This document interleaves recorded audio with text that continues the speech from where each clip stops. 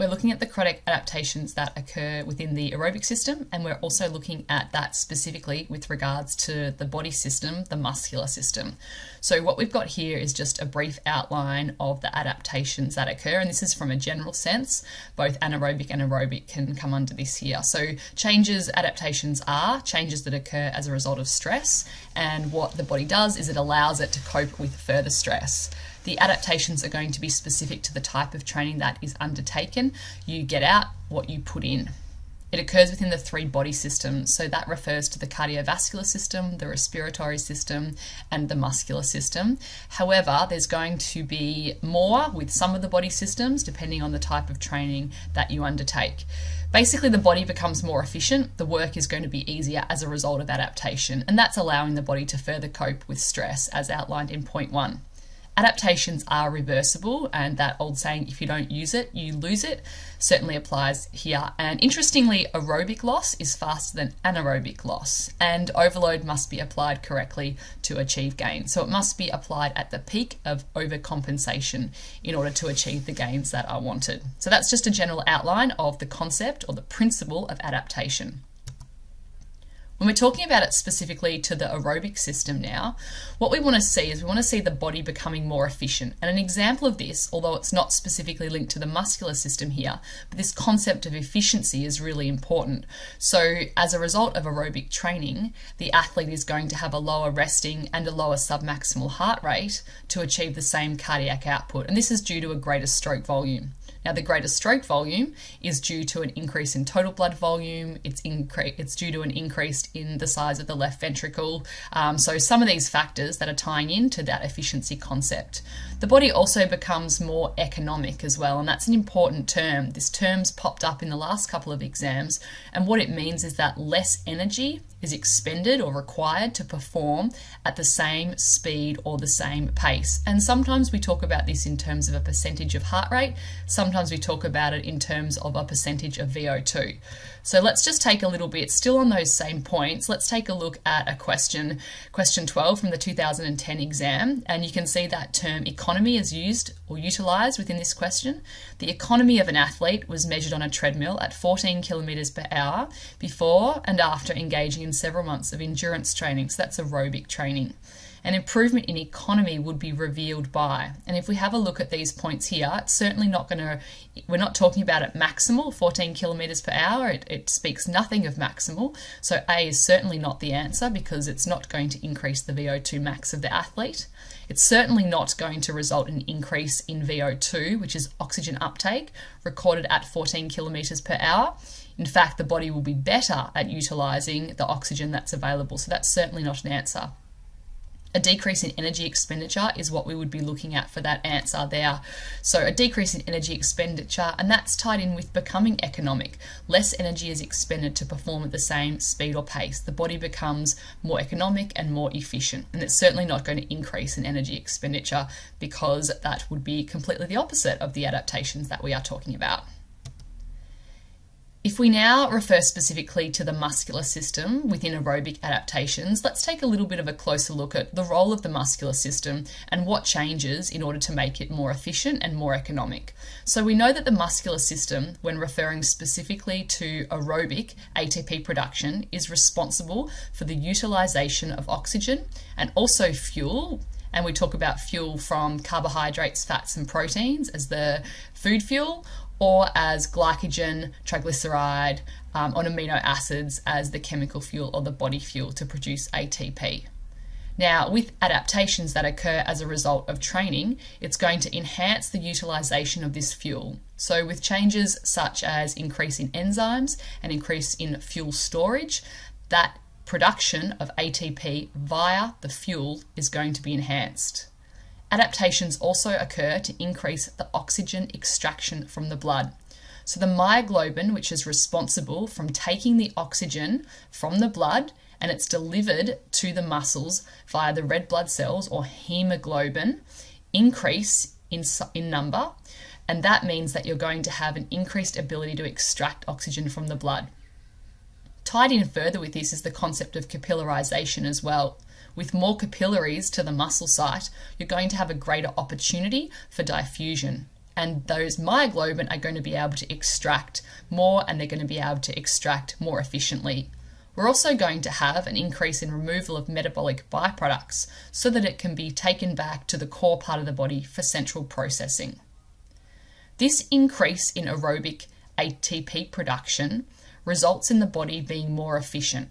So we've talked about this now a couple of times here, and we're talking about lower resting and submaximal heart rate and faster recovery, and the body can work at a higher intensity for longer. And working at a higher intensity for longer aerobically means that we're going to delay lactate inflection point, which we know occurs as a result of training. We get a right shift with our lactate inflection point. I thought it might be appropriate at this time to just reflect a little bit on the different types of muscle fibers that we have. And you'll know that we have essentially three types. We've got slow twitch fibers, and then fast twitch fibers can be divided into type 2A and type 2B. So type 2A can take on some characteristics of slow twitch muscles, and type 2B we call purely anaerobic, and they tend to be used for that high intensity explosive exercise. What I've got here is I've characterized them into slow twitch versus fast twitch. So if we're looking at aerobic versus anaerobic fibers. And what I want you to do now is I want you to pause this slide here, and I want you to go through and try and fill out that table with regard to the characteristics of the muscle type. So for example, if we do the first one together, myoglobin, there's a high level of myoglobin in the slow twitch fibers because they are responsible for predominantly aerobic ATP, whereas fast twitch, which are recruited preferentially for anaerobic training, are going to have a low level of myoglobin. So pause now, fill out this, and then we'll move on. So what you should have is you should have these characteristics, and let's just go through a few of them. So the first one we've talked about, ATPase, so the enzyme responsible for fast breakdown. You're going to have a higher level in fast twitch fibers. Triglyceride stores, of course that's the fuel used by the aerobic system, so you'll have high in slow twitch and low in fast twitch. Oxidative enzymes, again high in slow twitch and low in fast twitch, as well as capillary density. The capillaries are bringing the oxygen to the muscle, so the fast twitch fibers are going to have a low capillary density. In terms of CP stores, fast twitch, the ATP-CP system, is an energy system that's responsible for maximal explosive exercise, so fast twitch we're going to be much higher. And mitochondria, higher in slow twitch. That's the aerobic ATP production factory, if you like, that's going to increase as a result of training, and it's going to aid in our efficiency and our economy.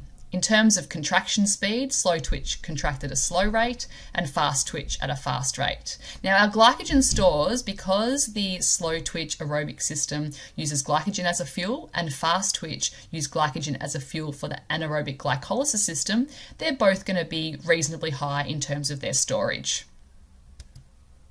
If we want to have a look at the summary here of the aerobic adaptations for the muscular system, we've got this is taken from the Macmillan textbook, and it's got the changes that occur as a result of training and the benefits. We want you to go a little bit further with these benefits, and these are fantastic that we've got, but what we really want you to say is not only the benefits in terms of what changes physiologically, but what happens to the outcome, what happens to the performance. So for example, if we're looking at, let's say, mitochondria, so more sites available to produce ATP, leading to more ATP produced aerobically, and the body is going to be able to work at a higher intensity for longer as a result of an increase in mitochondria, not just the number, but also the size. So I like to think of it in terms of the factories of ATP production. So if you've got more factories and the factories are bigger, you're going to be able to produce more ATP. With oxidative enzymes, and we know enzymes are proteins that catalyze reactions or that speed up reactions, or turbocharge reactions is a good way of thinking about it. If we've got more enzymes, we're going to have a faster breakdown of food fuel, which means we're going to be able to produce energy at a faster rate aerobically, which means that we're going to be able to use the aerobic system at a higher intensity for longer. And this is linked back to lactate inflection point as well. We know lactate inflection point is the highest steady state that we can hold aerobically when lactate production is matched by lactate clearance. So if we're able to delay our lactate inflection point, we're going to be able to work at a higher intensity for longer. If you look specifically at triglyceride stores, If we've got more fat stores within our muscle, then that means that we're going to have more available energy via triglyceride. And what that means is that we're able to utilize triglyceride at a higher intensity. This in turn means that we're going to be able to spare our glycogen for much higher intensity efforts. So triglyceride stores lead to a glycogen sparing concept where you're able to use that vital glycogen. Remember, we've only got 90 minutes to 2 hours worth of glycogen stored in our stores available in our muscle. So we're going to be able to use that triglyceride at a higher intensity because the body's more efficient at breaking it down and we've got more stores there. So that's going to lead to a delay in that glycogen utilization. In terms of intensity, it's important to think about this. So it means that perhaps if we're not as fit, we're going to tap into our glycogen stores at 70% or 100% of our glycogen stores at 70% of our maximum heart rate. But perhaps if we're fitter, we're not going to tap into those glycogen stores until we're at 75% of our maximum heart rate or 80% of our maximum heart rate. So we can use triglyceride at a higher intensity. Obviously, that's going to create some benefits in terms of our power output and in terms of our pace or our exercise, the power that we're putting out during our exercise. So if we have a look at this lactate inflection point, you can see that the bottom graph there, post-training, shows a right shift. So lactate inflection point moves.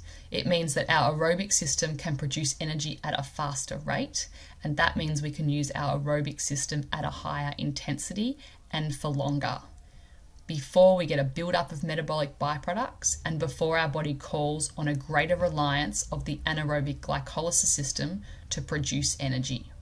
So if we think about that concept of using triglyceride at a higher intensity, if we are able to do that and spare our glycogen, it means that we're going to be able to work at a greater oxygen consumption using triglyceride before we make the switch to carbohydrate or glycogen as our dominant fuel source. And that in turn is going to shift our lactate inflection point to the right. So it's quite complex, this concept of delayed lactate inflection point, but it's all to do with the body becoming more efficient and more economic. So tie it back to these terms.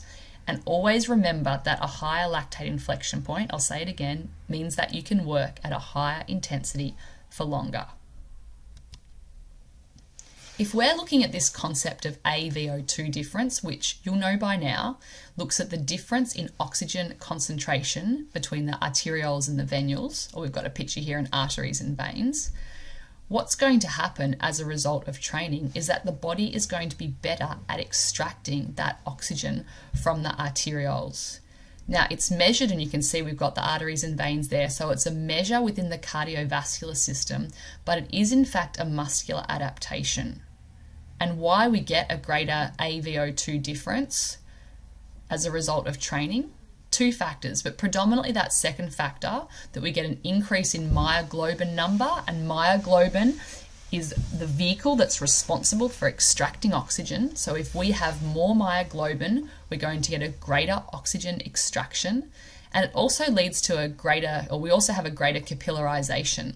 So that means that we've got, and I've used this analogy a few times, in terms of servicing the muscle. If we've got one train line servicing servicing a train station, for example, and if we're thinking of people as the oxygen, there's only a certain amount of oxygen that can get off with one train line.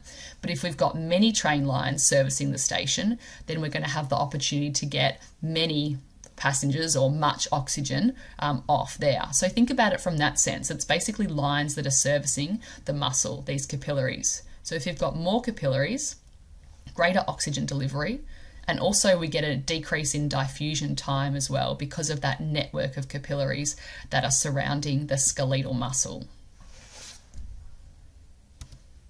So if we have a look at some specific questions here, we're looking at cycling, so Cadell-Evans, and we know straight away, even if we're looking at this question without contextual information, that it's going to be an aerobic-based question due to the number of kilometres that he's training. So as a result of this aerobic training, chronic changes occur in Cadell's skeletal muscles, such as an increase in the number of mitochondria. How would an increase in the number of mitochondria within the skeletal muscle assist Cadell's performance? So have a go at answering that one, pause it, and then we'll continue on.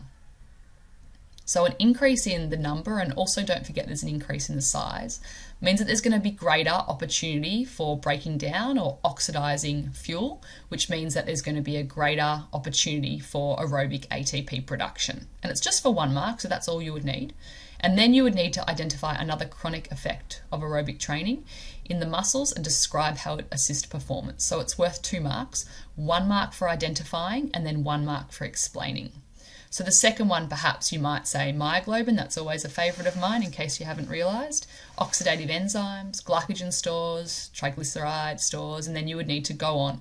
Make sure that you pick one that you can explain really well, that's really important. So for example, myoglobin means a greater opportunity to extract oxygen, which increases the availability of oxygen and therefore the ability of the aerobic system to produce ATP. Let's have a look at the answers. So that first one, an increased capacity for aerobic metabolism, so it's oxidizing fuel, and they've listed fatty acids and carbohydrates, which intrigues me a little bit because they've listed one that's a chemical fuel and one that's a food fuel within the same answer. So if we want to be really tight here and really on point, we would say either triglyceride and glycogen, or fatty acids and glucose, or fats and carbohydrates. But you try and be really specific with your terminology there. Don't switch between the two within the one answer. Then the next one, you can see there's lots of different options there that you could put in. Again, just make sure, and they haven't got the explanation there, but just make sure that you're able to explain the use. And if you chose increased use of fats during submaximal exercise, you'd need to go on and explain that that leads to glycogen sparing, which means that you can work at a higher intensity using fats for longer.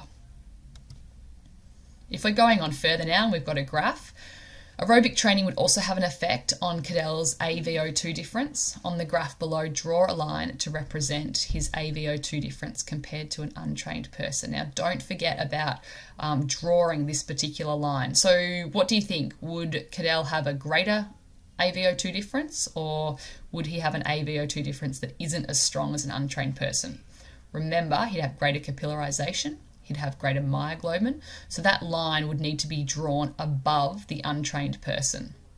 And AVO2 difference is a direct measure of the oxygen consumption via the muscles, so you could say that, or you could say it's a measure of the oxygen concentration in the arteries and the veins. So they allowed you to say both of those options there. All right, I hope that helped.